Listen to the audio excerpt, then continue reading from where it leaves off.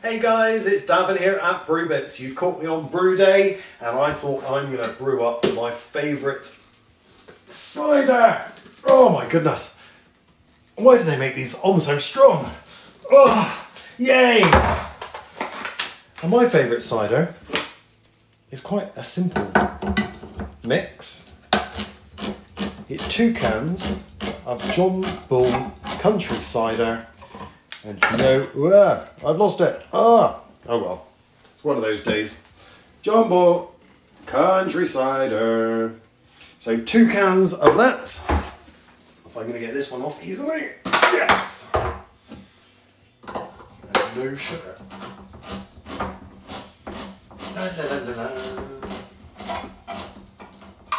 If you've not seen me make this in our other video properly, then this is just a really quick video to show you how easy and quick it is to make.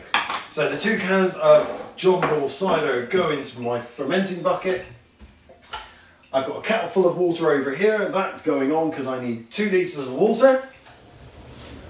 Awesome, so my kettle's just boiled and I need, it's a bit of a spurty one. I need 2 litres. There we go, and that goes straight in. A really good stir. Get it all mixed in. And I've still got some gloop in the bottom of my tins. You could do this with the boiling water if you want, or you can do it with the cold water. The apple juice concentrate in here comes out very, very, very, very easily. It's not like a beer kit.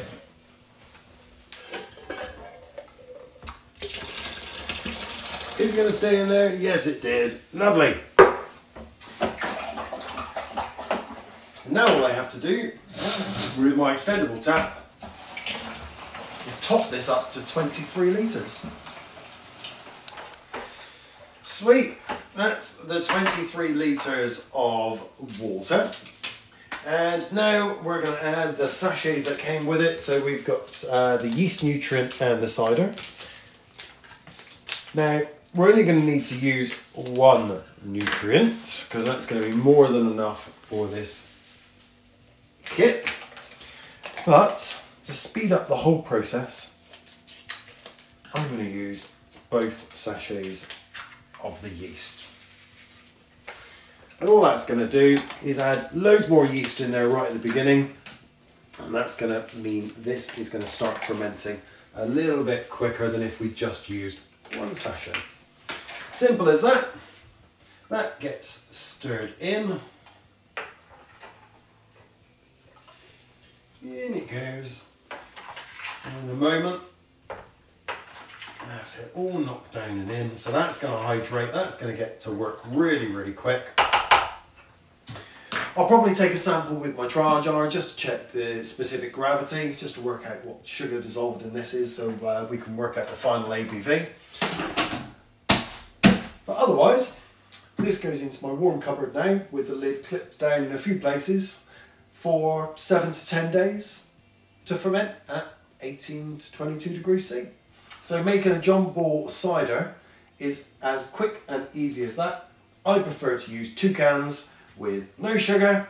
If you want to, you can use 1 can and sugar, but this is my preferred method. I think it gives a really good, authentic West Country cider.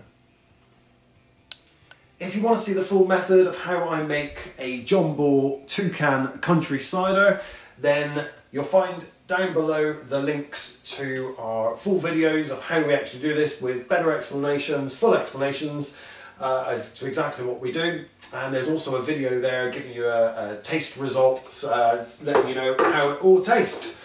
But for now, happy brewing. I hope you enjoy this quick little short video.